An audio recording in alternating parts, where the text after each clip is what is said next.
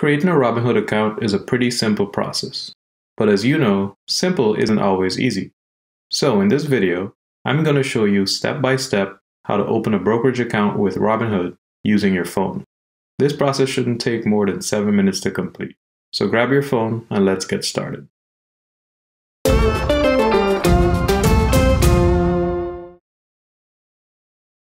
Since you'll be using your phone to create a Robinhood account, the first thing you need to do is download and install the Robinhood app. In this tutorial, we'll be using an Android phone. But don't worry, if you're an iPhone user, you can still follow along because the steps are basically the same. So grab the app and let's continue. Now that you have the Robinhood app, go ahead and open it. The first thing you'll see is a welcome screen. Since you're a new investor, you'll get a notice saying that there's a free stock waiting for you. Unfortunately, you'll have to wait until your account is approved to find out which company it is. But since it's free, that's not a big deal.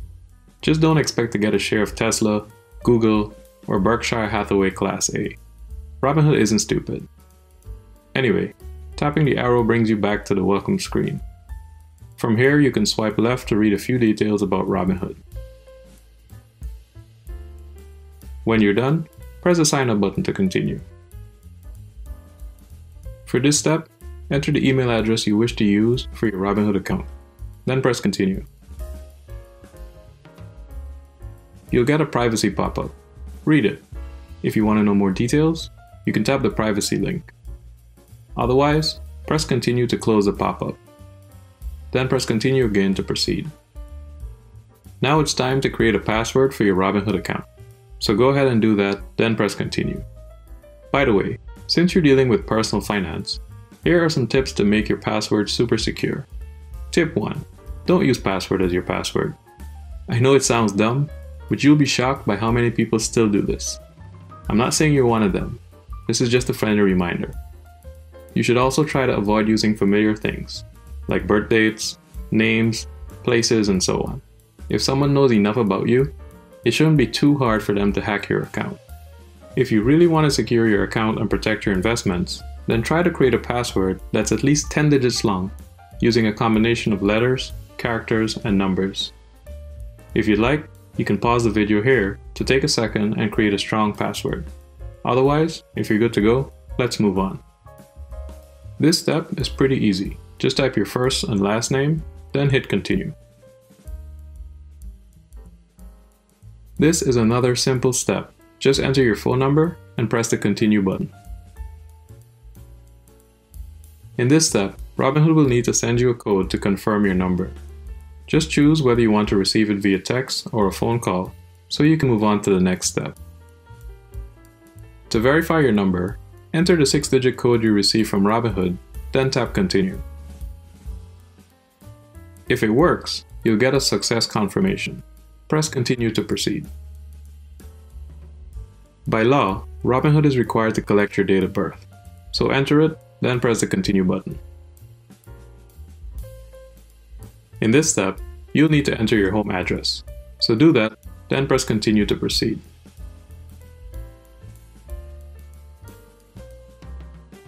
This step is going to require a few things. First is selecting your citizenship from the list. After you tap on it, you'll get a pop-up notice. Read it, then press the continue button. Next, you'll need to enter your social security number.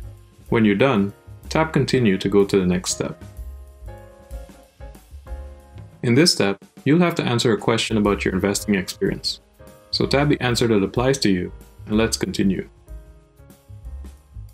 Similar to investing, trading options on Robinhood is commission-free.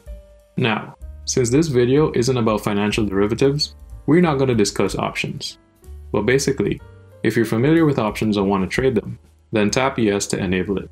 Otherwise, if you have no idea what options are, you might want to choose no. And don't worry, the choice you make isn't permanent. You can easily turn this feature on or off at any time in the future. Anyway, make a decision and let's move on. By law, Robinhood needs to collect information about your employment status. For this tutorial, we'll choose employed, but you'll have to tap the status that applies to you. If you're employed, go ahead and enter your employer's name, your occupation, and the industry you're in. When you're done, press the Continue button.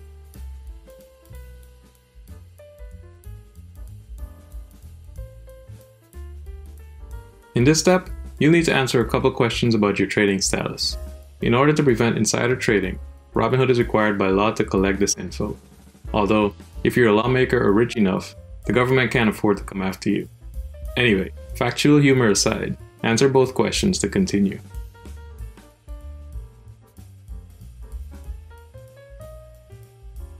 This step contains a legal document with lots of words that most people never read.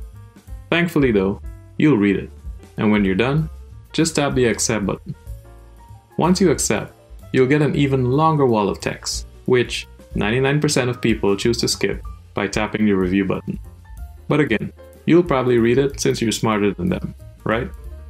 Anyway, after reviewing your application by either reading to the bottom or tapping Review, all you have to do next is press the Submit Application button.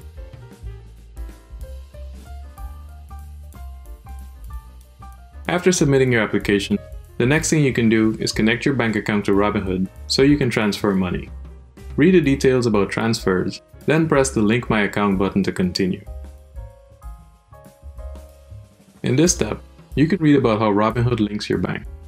Then press Continue to proceed. Next, you'll have to select your bank from the list. For this example, we'll choose Bank of America. Now, all you have to do is enter your bank login details, then tap the Submit button. For this tutorial, we'll skip the bank setup. This can be done later. To skip it, just tap the X in the top right corner, then press the Yes Exit button. Once you're done linking your bank account, you'll be asked to create a 4-digit PIN code.